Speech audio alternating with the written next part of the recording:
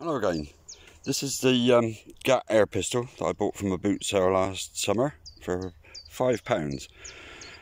Most of you know these are made by a company called Harrington in Woking in Surrey from 1930s to 1990s.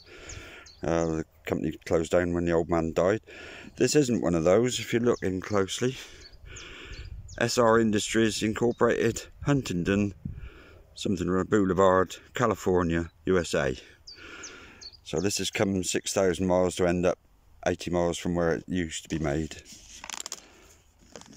I got this card down because it's against a black background. Otherwise, there goes the GAT J101 4.5mm. If you're buying one of these from a boot sale, things to look for: make sure there's no real marking on this plastic insert there. Make sure there's no dents or anything in this part, because that is actually the compression chamber. Make sure the trigger works, which it does, because when you cock it, that holds on to the back of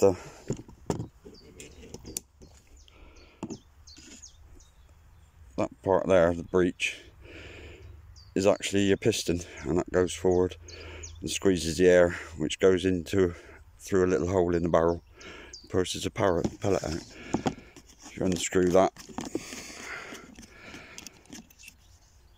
make sure it's got that spigot on it, because that's what pushes the pellet past the hole. The old Harrington ones used to have a fibre washer around there, which always went missing. And basically, that's about it. Simple as. Now, I'm going to put you back up here so you can see.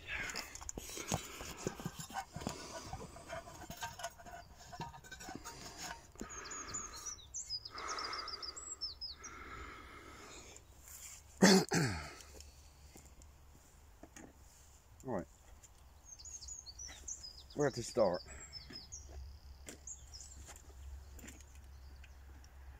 I used to have one of these as a kid.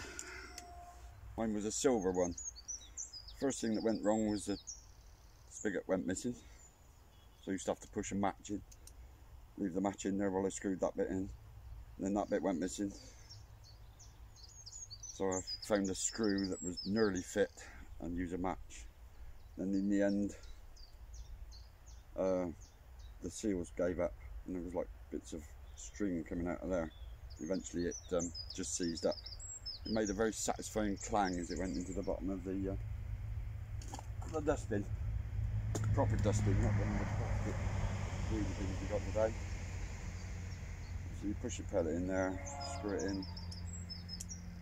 Now, if you've had any of the airgun magazines in the UK lately, really all last year, every other issue there was somebody writing in nostalgic about the GAT, whether they could get a new one or not.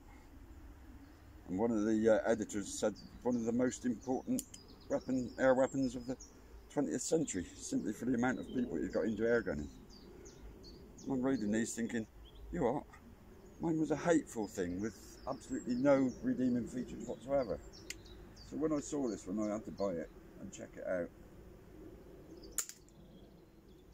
I got a target 5 meters away there, and I can't hit it. It's terrible. The trigger is awful. So I don't know. This one goes about, if I fire it off down there, you might be able to see the pellet go. I didn't see it go. It goes about 25 meters. The one I had went about 25 feet.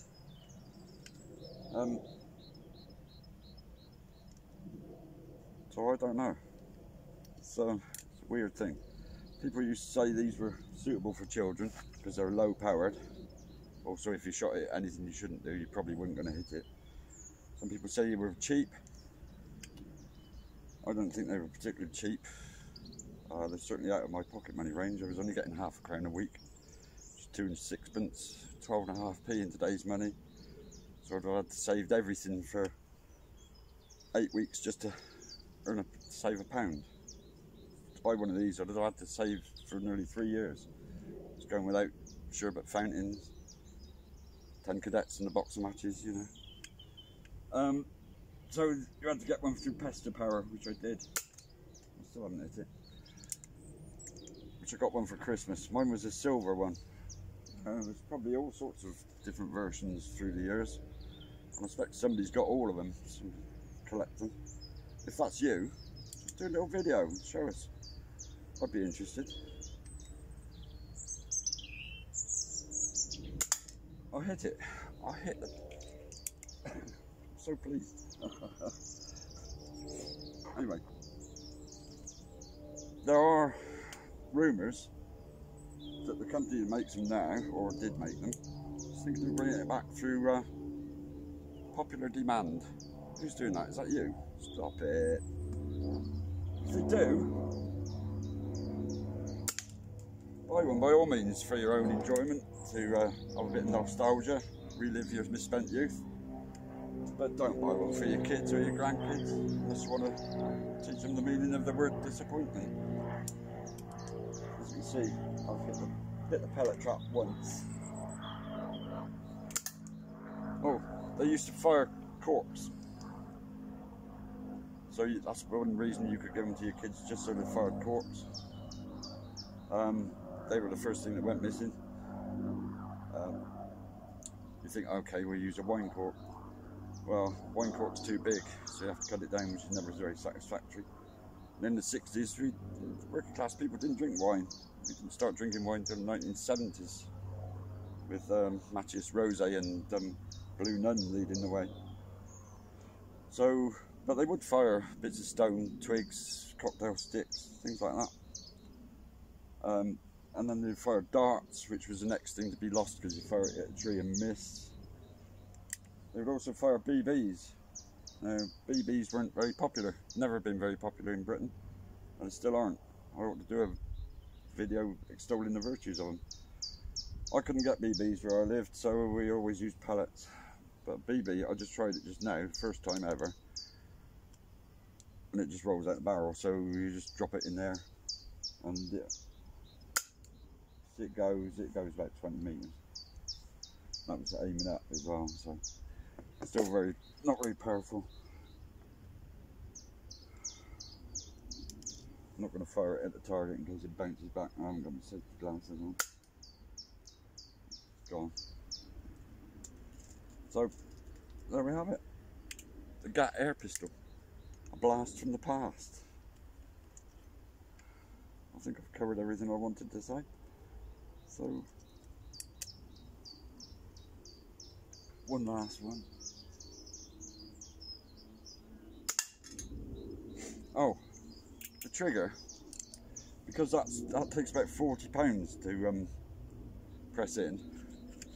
Obviously it's not very child friendly. So what we used to do out around the field, scrunch up your toes in your boots, push down on your boot. You get little rings cut out your boots after a while. Also that sear, the trigger sear, when it comes down, when you pull the trigger, it actually comes back against that the breech there. So you're actually pulling against that £40.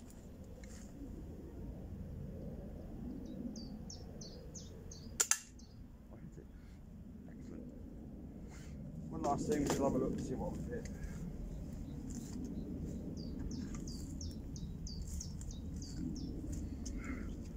That's 5 metres,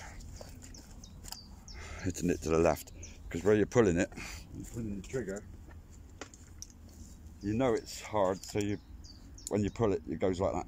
So your wrist is fighting against it, and as soon as the trigger goes, you're pulling it to the left all the time.